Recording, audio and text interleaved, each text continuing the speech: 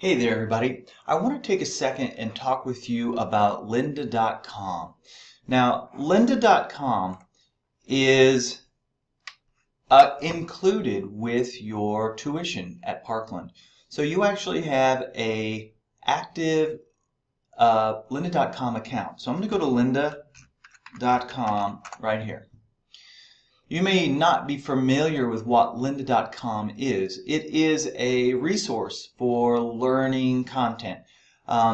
Meaning, if you are a developer or a designer or in the web or photography or business or video or 3D animation, there are courses. And as a matter of fact, there's 177 courses on video tutorials, and 3D animation, there's 316 courses. Well, if I clicked on that, it can show you all of these lectures that are out there that have been created with that particular topic. There are specific people who make these videos. And what this does is this gives you a vast amount of additional resources. A lot of, several of the faculty, instead of having you buy a textbook, we're actually utilizing a lot of these videos that are out there. So for instance, I'm interested in certain things, and I can log in to lynda.com. I'll use my organizational login. I'll use my email, and then I'll create a unique password. And when I log in, I can begin to look at and build my own. Notice that I have a little area here. I can go to my profile and look at that. I can go to my playlists. Now, I've began building playlists of things that I'm interested in. So first, there are complete sections. One of them is a Bootstrap for web design. This is a course in Bootstrap, and it provides the entire course outline. It tells you that it's 4 hours and 55 minutes worth of material. It has all of these are links to videos. It tells you how long each one of them are, and sections according to the topic. So working with Bootstrap Grid, here's all of the information I need to know. So I can look and see that I'm going to be, I'm going to be watching about, well, I can see right there, I'm in about 40 minutes, I can understand all these core elements. Another area that I'm interested in, I can save that as a playlist. I can look in different, I can set up different playlists that are specific for class. So for instance, these video series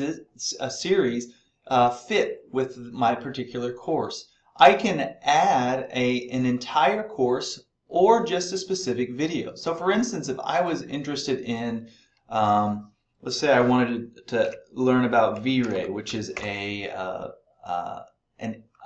renderer for 3D animation. I can look up, all these different people have written content or made a video talking about V-Ray. Some of them are specific for an application. This is Rhino, or for Maya, or other things. It talks about installing. And so what I can do is I could go to, let's say I wanted to learn this particular one right here. If I click on this, I can see the author, I can look at the different subjects, and I can see the different elements for what's been featured here. This is a 5-hour video. These are the different topics that they talk about. And so if I'm interested in this, I could look it up. So I'm going to look over here. These are the different this is the different videos, and I can actually get, if there's course information, I can actually download exercise files and those kind of things that go along with it. So I can go and I can see a video, a welcome video that talks about what's going to be covered, and you can hear from the maker of the film. Then I have all the videos here. Now what's nice is if I could add this, to a playlist. So I go up here and I can say add to, I can make a new playlist, or I could add to a playlist that already exists. So if I wanted to, I could add it to one of mine. I'm going to make a playlist and say V-Ray. So I could then choose only the video that I have selected, which would be this welcome video, or I could add the whole course. So if I add the whole course, so I could choose video only or course, I could create, and then whenever I look at my playlist, I've got one here that I can then I can choose as I go back. So what's nice is you can choose any kind of topic. Let me see, I'm interested in After Effects Puppet. The Puppet tool, and see if it has anything. So this is using the Puppet tool in After Effects. So this is something I'd be interested in. I could go to this and learn about that specific course and learn.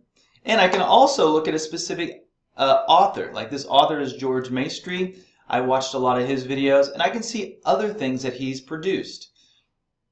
And so I can learn a lot. So if you happen to know or have a specific person in mind, I don't know, let's see, Don Bluth, see if he made any videos. Look, this person here is related somehow. Now he might not be, but he studied under Don Bluth. And so that's one of the things that's interesting, that you'll find that you might be able to find someone who might be a student or something like that. So you may find a lot of interesting things here. So searching through this is a great tool. Now, how do you get it? You need to go to the Parkland, myparkland.com webpage, and when you log in, you'll go to this page, and over here in your knowledge base, you click on that, and it will follow you how, and the first thing is, how do I access lynda.com? And it will give you the steps and how you can do that.